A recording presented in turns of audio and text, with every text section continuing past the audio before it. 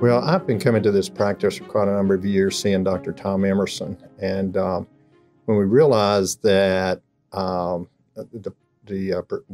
procedure that I needed required someone besides Dr. Emerson, he referred me to Dr. Kapadia. I'll tell you, my first impression was young, very knowledgeable, but very personable. He was someone that I could just relate to immediately, and he could communicate on my level, a layperson's level, and it was just sort of an instant comfort, I guess. Well, I really think one of his strong points is that his teaching ability, because he went through everything, exactly what I was experiencing, exactly what I was going to experience, exactly what the surgery would entail, exactly what the outcome he anticipated, and exactly what the post-surgical care would be. And he did it in such a way that I left feeling very informed. So I'm the type of person that I like to make informed decisions.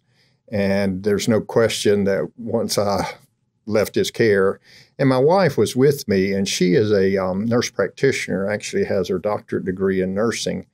And she was really understanding and understood everything that we were told and felt very, very comfortable also. And that's important.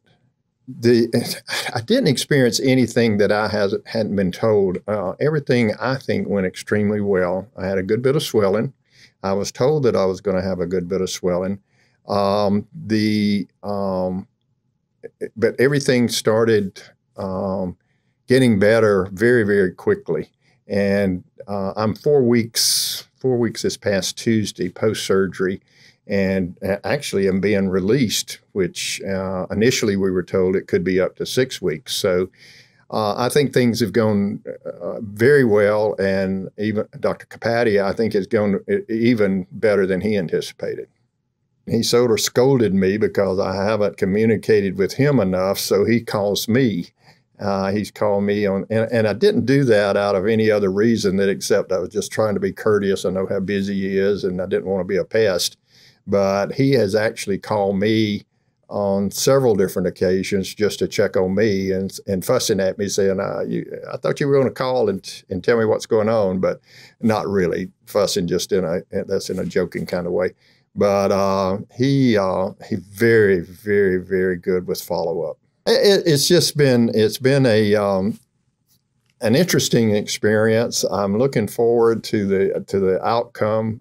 I'm a 76-year-old guy, but I'm not ready to stop, loving my wife and being with my wife and being intimate with my wife. And so we're really, really looking forward to that.